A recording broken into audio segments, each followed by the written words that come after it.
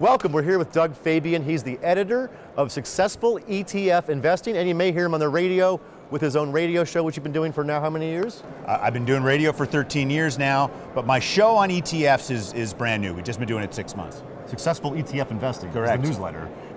Anyway, Doug, one of your missions, if you will, is to educate people about ETFs, because you found that people still own mutual funds, and there's a big market for ETFs that's still untapped, even though people should know about it by now. Absolutely. And John, you remember my dad, Dick Fabian. He got on the no-load mutual fund bandwagon in the late 70s. And I feel like the ETF is the no-load mutual fund of today.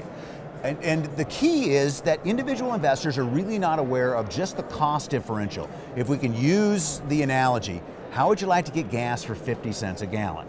Would you drive across town? And everybody, of course I would.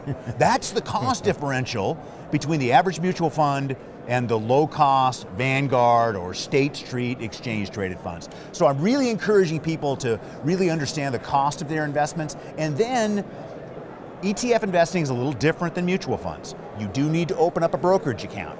You do need to understand that there's a bid and an ask, a price at which you would buy the ETF, a price at which you would sell the ETF. If you're dealing with the large ETFs, it doesn't matter. There's so much volume that they always stay on their benchmark. But there's so much great innovation going on in the world of exchange-traded funds. That's what I'm excited about here today, and what I'm talking about here at the Money Show. You know, when you buy a mutual fund, it's like you hire a general who goes out and fights for you.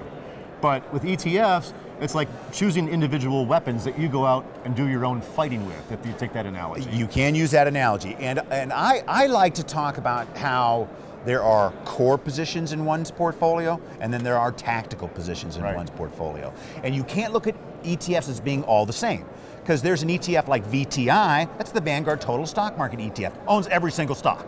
And then there's the Healthcare Spider ETF that has 60 stocks just in healthcare. So I want to overweight my portfolio to healthcare. Well, that's an easy way to do it, but you have to understand there's a difference between those two ETFs. So if you're a US investor and you want to have a standard allocation, whatever, 60-40, 80-20, something like that, would you buy the SPY then, or would you go into a small cap ETF or a mid cap ETF? How would you get representation of the US market? I believe that the total stock market ETFs are the best way to go, and just getting that core position. But right now, most people here at the Money Show have their core US holdings. What I'm talking about here at this show is the international opportunities. Gotcha. And exchange-traded funds, so much innovation, so much low-cost product.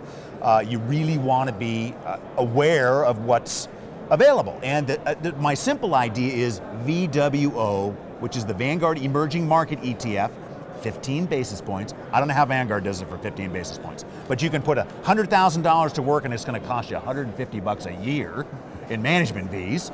You get 1,000 stocks, 23 countries, one security. It's great. Right.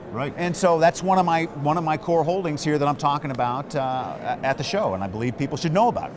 Cool. Invest smarter, invest cheaper with ETFs. Thanks, Doug. Thank you, John.